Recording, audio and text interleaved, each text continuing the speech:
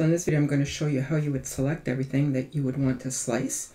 To slice you need to have only 2 layers. So I've got 2 layers here.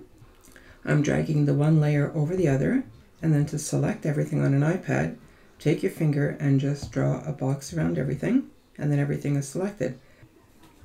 Then in the Actions panel, Slice is available, so choose it.